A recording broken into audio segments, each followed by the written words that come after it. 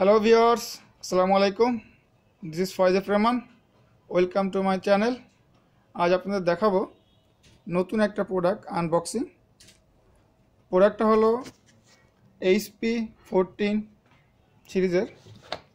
চলেন আমরা দেখি কিভাবে প্রোডাক্টটা আনবক্সিং করব এবং এই প্রোডাক্টের সাথে কি কি ফিচার আছে। প্রথমে আমরা জেনে নিই প্রোডাক্টের সাথে কি আছে। প্রোডাক্টটা হলো HP ল্যাপটপ 14CK2005TU।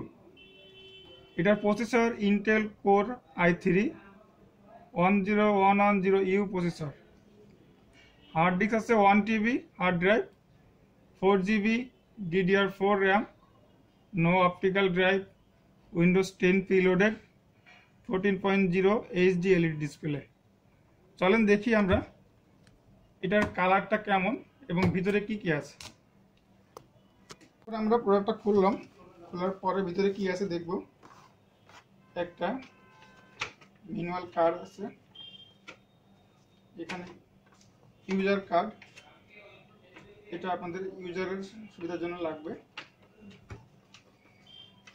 এর সাথে আছে একটা অ্যাডাপ্টার। অ্যাডাপ্টারটা হলো 45 ওয়াটের। এর সাথে আরো কি আছে, এর সাথে আমরা দেখবো দুইটা পাওয়ার cord R this imaging colour silver colour. আর তেমন কিছু নাই, সিলভার কালার প্রোডাক্টটা খুবই সুন্দর এবং খুবই স্লিম। এটা প্রথম আমরা আনবক্সিং করতেছি 10 জেনারেশনের ল্যাপটপ। এর আগে আনবক্সিং হয়নি, এটাই ফার্স্ট। এটার সাথে আমরা যেটা কাজটা করব, এটার সাথে শুধু HDD ড্রাইভ আছে, SSD ড্রাইভের অপশন আছে কিন্তু এখানে লাগানো নাই। আমরা SSD M.2 এটা এখানে ইন করব। আর এটার যে ফিচারটা, এখানে একটা অডিও ইন আউট, দুইটা USB, HDMI আর যে 45 adapter DC in.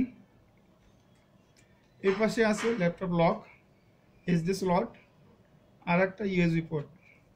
14 inch laptop display, LED ইন্টিগ্লিয়ার,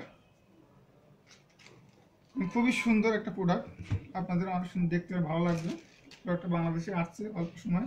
এখন এই প্রোডাক্টটা আমরা আনবক্সিং উইথ হার্ডওয়্যার সেটআপ দেখাবো আপনাদের। এইটা করতে গেলে আমাদের এখানে যে রাবার দুইটা আছে, রাবারের নিচে স্ক্রু আছে, স্ক্রুগুলো ওপেন করার পরে ব্যাক কভারটা আমরা ওপেন করতে পারবো। এখানে একটা, দুইটা, তিনটা, এখানে একটা, এই রাবারের নিচে একটা, এই পাশে দুইটা, মোট 3 আর 3 6টা স্ক্রু আছে। আমরা এখন স্ক্রুগুলো খুলবো।